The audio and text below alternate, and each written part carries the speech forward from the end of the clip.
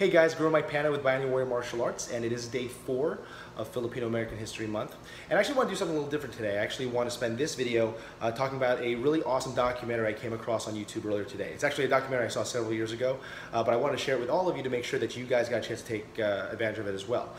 This documentary is entitled Little Manila, Filipinos in California's Heartland. If you type that into YouTube, actually I'll leave a link in the description box for this video for this particular episode. But I'd actually like to recommend all of you out there, if you're interested in Filipino-American history, please watch this documentary. It's about 20 to 30 minutes. It actually has actual interviews with the descendants of children of the first Filipinos in California.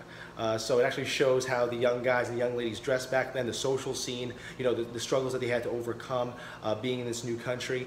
So I highly recommend it, guys. Again, it's entitled Little Manila, Filipinos in California's Heartland. All right, guys, thank you very much for tuning into episode 4. I look forward to seeing you tomorrow on day 5 of Filipino-American History Month.